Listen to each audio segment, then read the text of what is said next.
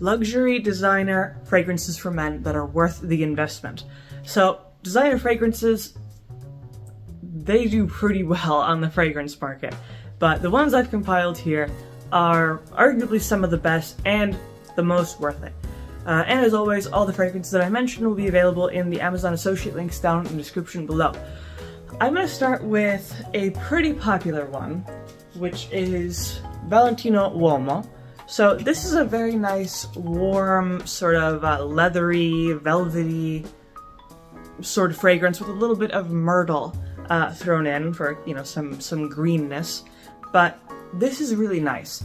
I wear this sometimes just because I like it. It's just a nice, warm fragrance, really good for cold weather, but also versatile enough for even when the weather gets a little bit warmer. It has really good projection, really good longevity, about 7 to 8 hours.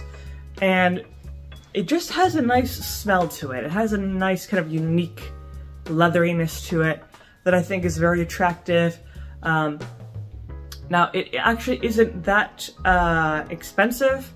Usually I find it between $80 and $90. So, I mean, under $100, you're good to go in the fragrance industry. It's considered affordable, but this is definitely a very high quality option.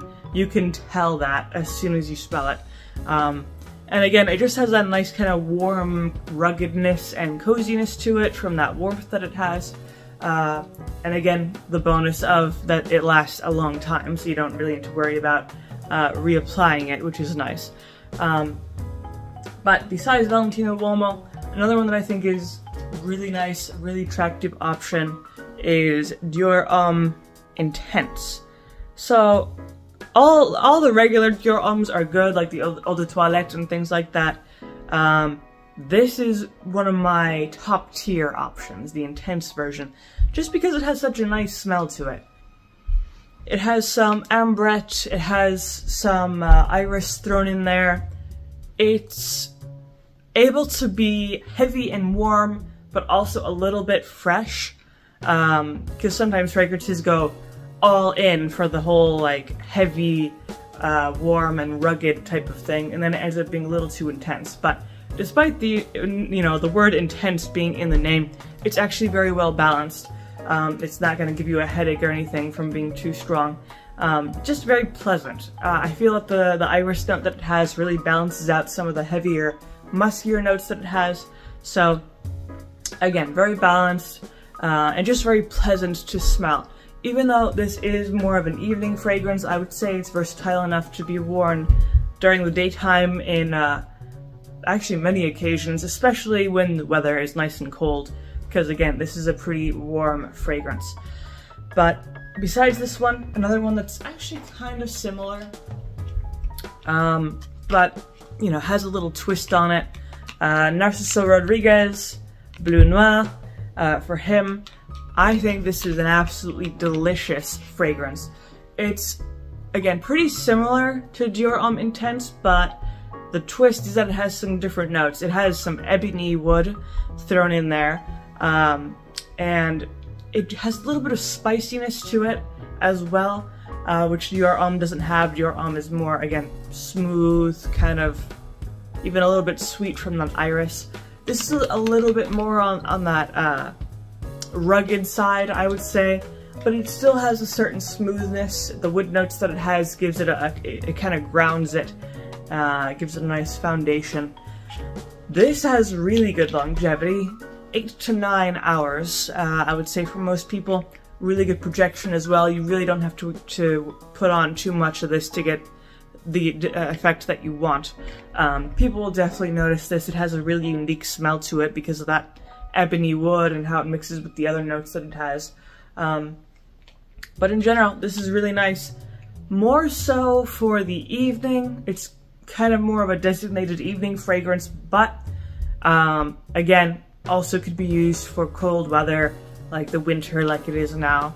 But really, really delicious, very attractive men's fragrance. Now, another one, which I don't have, but is kind of the cream of the cream of the crop, which is Dior Sauvage. Everyone pretty much knows about Dior Sauvage by now. It's arguably one of the most well-known men's fragrances out there. It's considered an aromatic fragrance, kind of a fougere, meaning it's herbal and fresh and crisp, while still having some peppery notes like pink pepper in it.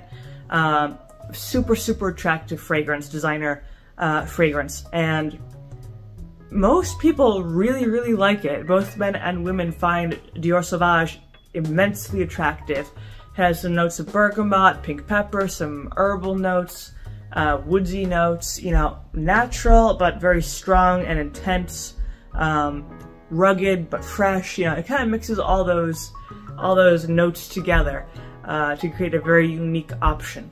Now, the longevity on it is also really, really good. Most people find that it's around 8 to 9 hours, maybe even a little bit longer. And I would say it's a really good year-round fragrance.